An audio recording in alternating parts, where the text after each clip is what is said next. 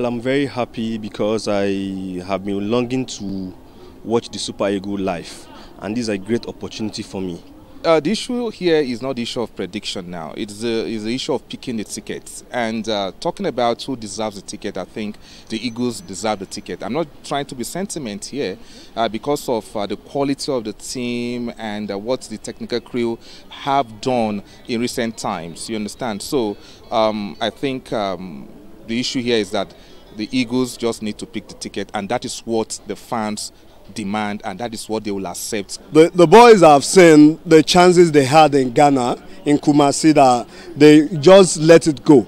But now they don't have a choice than to make it happen. I think they will make it happen for us.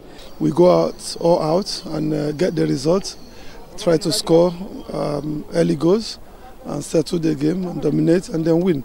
But it's not going to be easy, the way I'm talking, the way I'm talking, but all the same, that is my own say that I want the team to start early and score and make sure that they finish up the game before the 90 minutes.